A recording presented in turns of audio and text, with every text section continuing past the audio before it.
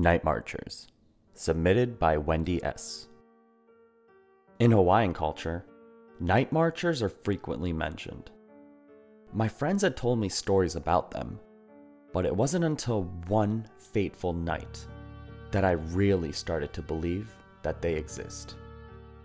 While attending college in Hawaii, I lived in a condo on the north shore of Oahu at Turtle Bay.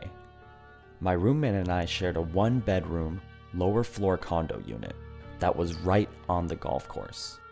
Since most of the units around us were vacation rentals, they were vacant and empty for most of the semester.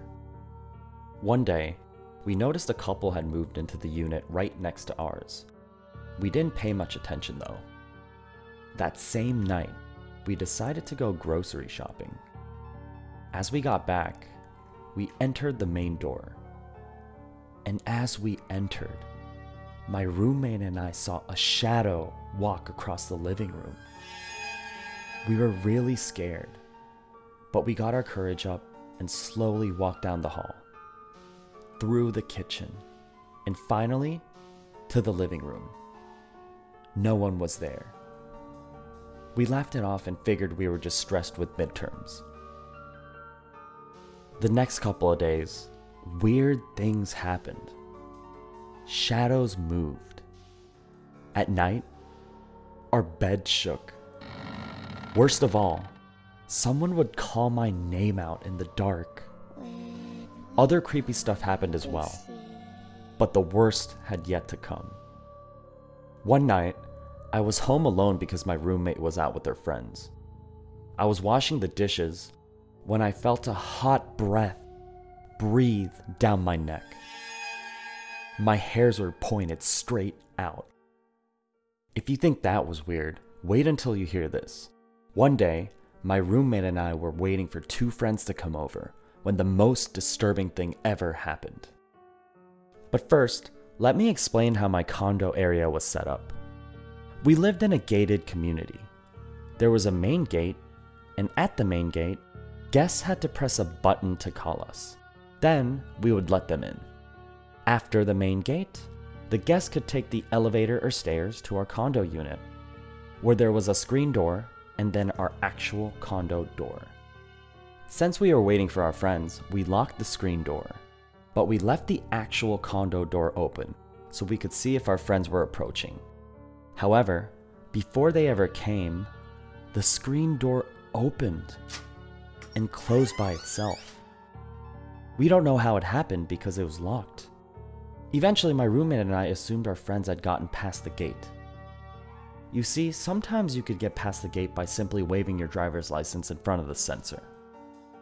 Assuming our friends had gotten in, we called out to them, but there was no answer. We went down the hall to see them, only to find out that nobody was there. The screen door was locked, and the main door was open. A few minutes later, we got a call. It was our friends. They rung the bell from the main gate so that we could let them in. So who opened and closed the screen door? On other nights, we continued seeing shadows. However, the creepiest thing was that oftentimes I could feel that someone, something, or some sort of presence was behind me. Needless to say, neither of us liked being in the condo alone. Finally, one night, I was taking a shower when I felt the presence right there in the bathroom with me. I couldn't take it anymore, and I asked my bishop to bless our condo. After the blessing, the strange incident stopped, and shortly thereafter, the couple next door moved out.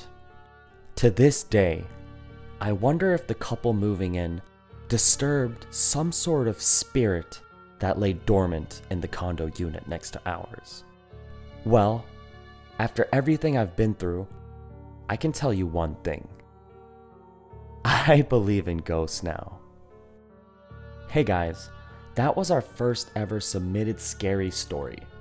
If you enjoyed, please consider subscribing, or at the least, pressing the thumbs up button on the video This video took a long time and it would help me out a lot. Big thanks to our subscriber Wendy S for submitting this story. Well, until next time, I'm out.